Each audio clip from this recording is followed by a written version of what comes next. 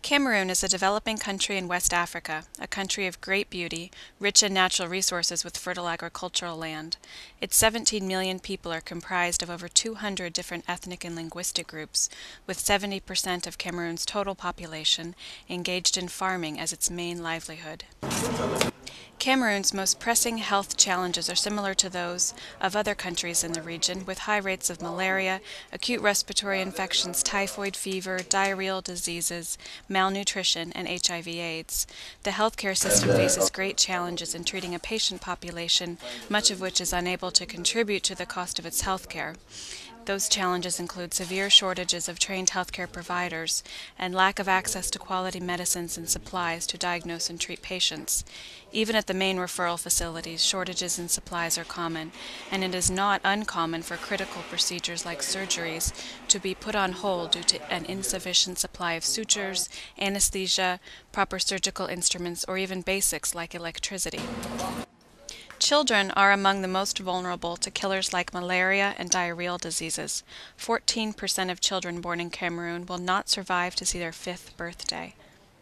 Doctors in Cameroon work to combat this high rate of child mortality by providing prenatal and postnatal counseling to pregnant women, nutritional education, regular exams for newborns and small children, and close attention to the prevention of malaria, waterborne diseases, and dehydration. Additionally, care for pregnant women, including early diagnosis of potential obstetrics complications and safe delivery services, helps ensure the survival of both mother and child in a country with a high maternal mortality rate. Direct Relief works closely with hospitals and clinics in Cameroon to provide the most needed medicines, supplies, and equipment. The doctors and nurses with whom we work are passionate about delivering quality health care to the underserved. Their clinics are located in places easily accessible to their target communities, and clinicians are keenly aware of their patients' lives and needs in an effort to best serve them. Do you find that people don't come for a consultation until they're critically ill, wait till the last minute? No. They come right away? They come when they want. Okay. They come when they want. You know, in Africa, many people go to the hospital when they are really ill, right. Or when a neighbor sees that they are sick.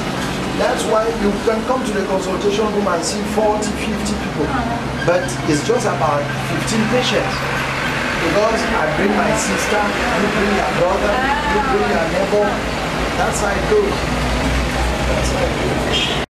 The challenges to providing health care to low-income patients in Cameroon are many, but made easier by the dedication of Cameroonian doctors, nurses, and other health care professionals whose commitment to the health of their country is strong and lasting.